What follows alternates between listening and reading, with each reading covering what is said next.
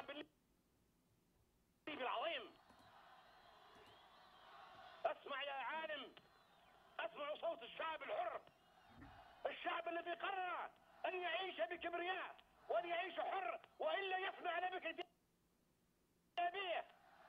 الله اكبر. يا اصدقائي في اوروبا، يا صديقي المسكين برسكوني يلي مغلوب على امرك، افتح يا صديقي المسكين، افتح اللي قاعد لي داخل مهديات قبل لا تصعق، ستصعق حتما. اعصابك ضعيفه ما تتحمل ما تراه في النداء الليبيه، تحدي الشعب الليبي، المظاهره المليونيه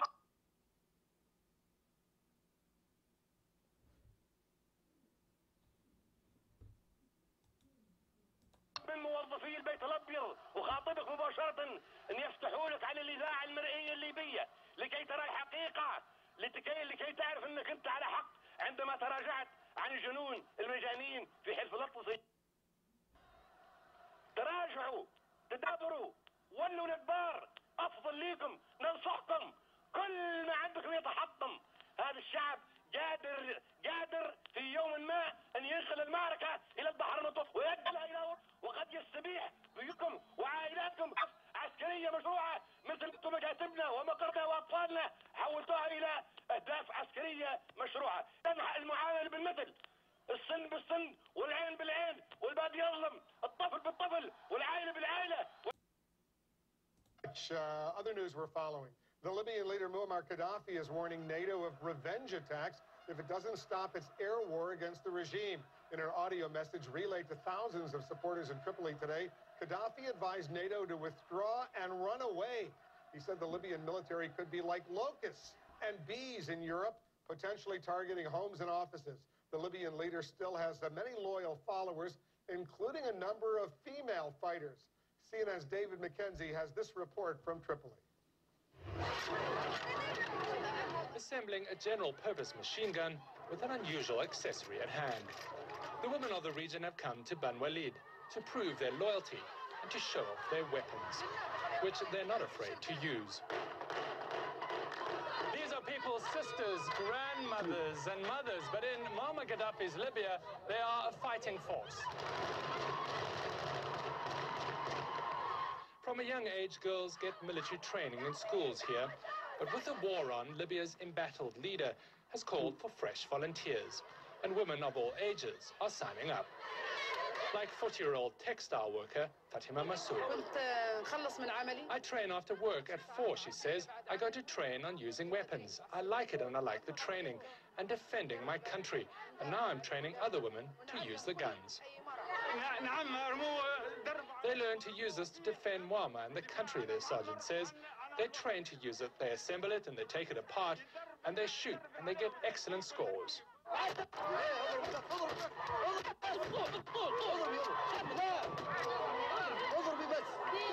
But many of these women are still unfamiliar with their rifles. The volunteers were bussed out by the government to meet us. It's tempting to dismiss them as a military force, but consider this. The nuns of the revolution, Gaddafi's famous female bodyguards. They're not just cosmetic.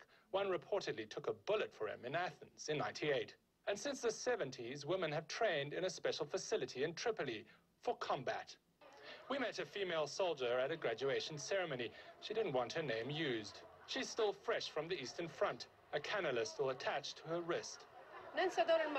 I forget my role as a woman. My role is now to fight, she tells me. She has 4 children and a husband fighting near Misrata. Do not underestimate any woman in Libya, whether old or young, she says. At any age, do not underestimate her. The women are still able to perform more than you think. The Libyan government claims they have handed out more than 1 million weapons to civilians since the beginning of the uprising. Raised to fight, could the loyalty of Libya's women prove a defining factor in this?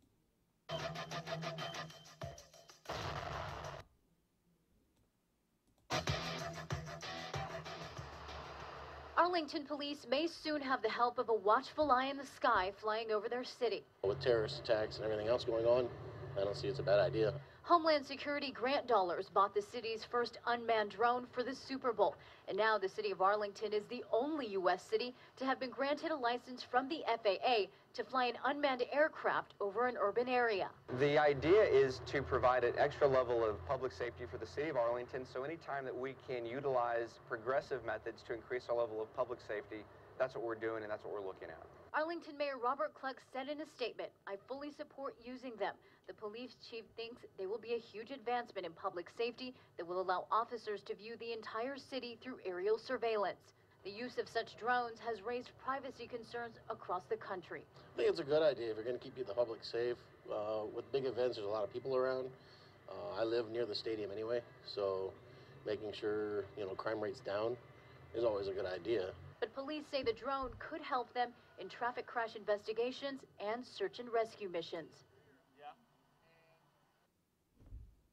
In front of you is the Leptron Avenger. Just 11 pounds and 20 inches long. These devices are literally eyes in the sky to us. Arlington Police Chief Theron Bowen says these unmanned aircraft are a powerful asset to the city. A situation such as a major accident with a chemical spill that may be hazardous for people to actually go into the area, we could request emergency authorization to fly the unmanned aircraft in to take a look. They're equipped with cameras that shoot still pictures and video, night vision equipment, and even heat-sensing technology that will help the fire department. Hello everyone, welcome to Global Government News. Today is Sunday, July 3rd, 2011, and I'm Darko. This is part two of this news bulletin, everyone. Check out my website, GGNonline.com. That's www.ggnonline.com, or ddarko2012 on YouTube. Check out this poll. How do you think the situation in Libya will end? Gaddafi will remain the leader, and Libya will remain a sovereign nation, or Gaddafi will either step down or be assassinated, and Libya will lose its sovereignty. Either neither or not sure, so go in there and check that out. And I kind of enjoyed watching that one video of that speech. I mean, man, that is unbelievable. And, Wolf Blitzer and that, they probably think that this is going to scare Americans so that we want to go over there and fight them. But it's like, no, you should not want to go fight them, because they're fighting women and everybody because they just want to be a free country. And now you can say, oh, well, they're a dictatorship. They're not a free country. They're not like us, a democracy. Well, you're living in a democracy. It's just a different type of dictatorship. So I've already went through all this, but they are fighting for their national sovereignty, and they know it. And I say good for them. It says here, Gaddafi can stay in Libya if he quits, says rebel chief. So they want him to stand down in his own country and give up his own role as their leader, which is completely ridiculous. Muammar Gaddafi is welcome to live out his retirement inside Libya as long as he gives up all power. So this is the international community telling us, one of the last sovereign nations, what to do. This is why they're fighting. Libya's rebel chief told Reuters on Sunday in the clearest concession that rebels have so far offered. And in their country, they probably refer to them as terrorists. And, so that's how it's going to be. And the same thing's going to happen here in the United States, where people that are called patriots are going to be called terrorists. And all these other people, they're going to be co-opted by the international community and funded by them. Basically, they're going to be called rebels or protesters, anti-government protesters. It says here, countdown to invasion, Libya's neighborhoods prepare for NATO boots. It says here at 10 a.m. Tripoli time on 6/28/11, the Libyan Ministry of Health made available to its observer its compilation entitled Current Statistics of Civilian Victims of NATO Bombardments on Libya. It says before releasing their data, which will be made public this afternoon, is confirmed by the findings of the Libyan Red Crescent Society and also the civil defense workers in the neighborhood bombed and then vetted by researchers at Tripoli's Nassar University. It says here the neighborhoods in Libya are preparing for a ground invasion and to confront directly the invaders with a plan that one imagines would not be unfamiliar to General Giap of Vietnam or Chinese general, being a massive people's defense It has been organized with a house-by-house, street-by-street defense plan for every neighborhood and will include all available weaponry. The defenders are not military, although many of the older ones had done 1 year compulsory service following high school. Their ranks include every able-bodied woman and man ages 18 to 65, younger or older, will not be refused. And Russia, France breaches Libyan arms ban. Russian foreign minister has blasted France for violating a UN arms embargo on Libya by airdropping weapons to revolutionary forces earlier this month. Then we have AFRICOM. This is straight from Air Force Times website. Air Force Navy still flying Libya missions. Said they were still flying hundreds of strikes missions over Libya despite the Obama administration's claim that American forces are playing only a limited role in the NATO operation. And what is the kinetic military action? I think that's what the crap that the crap term or phrase that he uses. Clinton, Gaddafi threats won't deter NATO mission. I don't think these are threats anymore. I think the threats are over with him. I think they're actually going to start taking action here. That's my feeling on it. So this is more propaganda coming out of the West. Threats won't deter their mission. Well, no, they're taking action. I think they're done with that. Afghanistan bans more security firms. Afghan governments have banned the operation of 5 more private security companies in the war-ravaged country. And then we have this. UN report shreds U.S. claims Afghanistan progress. You can go in there and check that out. Links will be posted. Next up, we have 2011, waiting for it to come up. 2011 on pace to match the deadliest year in Afghanistan for U.S. troops. Then U.S. and allies cut plans for funding Afghanistan's forces. They're probably done with that country now. McCain, I hope we can move forward with long-term U.S. military presence in Afghanistan. Next up, we have this. Afghans can attack diggers. Radical says, oh, he's a radical because he wants his sovereignty. So he said that they are fair game and Muslims have an obligation to attack them, an Islamic radical said at a conference in Sydney yesterday. Quote, if our members exist in a country where an occupation has occurred, in their capacity as individuals, they will have an obligation to resist. Next up, we have despite Pakistani denials, U.S. keeps drone operations inside country. Then Petraeus ups airstrikes in Pakistan. U.S. drones used for the target assassinations in Pakistan's tribal areas have intensified under U.S. General David Petraeus, and he just got sworn in as a head of the CIA now, so it kind of makes sense. You know, CIA, drones, CIA. CIA was trained in Somalia.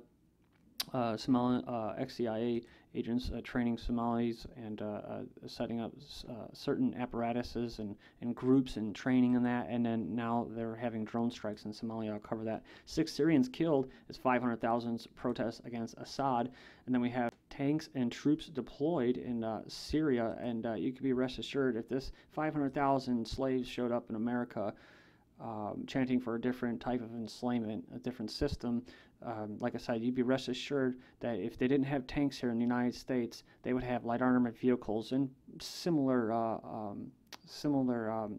vehicles and that, or measures taken by the U.S. government as Syria is doing right now. So as U.S. uses HR, human rights, to weaken Iran and Syria, and he said for imposing sanctions on Iran and Syria, reiterating that Washington uses human rights as a tool to exert pressure on independent countries, sovereign nations. UK joins U.S. Iranophobia hype. Britain, the U.S. and the Zionist regime have joined hands in a malicious campaign to propagate Iranophobia in the Middle East region and around the world. Iran passes draft law requiring Palestinians to pay for their own home demolitions. Can you believe that? Greece arrests Freedom Flotilla captain, so they arrested him. And look at this, Gaza-bound activists vow to complete trek. Without the captain, maybe they got a new one, I don't know. ICC, the criminal court will toss Bahrain UK case, which is pretty crappy.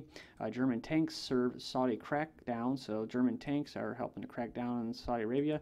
It says here, U.S. envoy says Iraq critical to global energy needs, talking about oil. That's why you have a Chinese oil company over there now.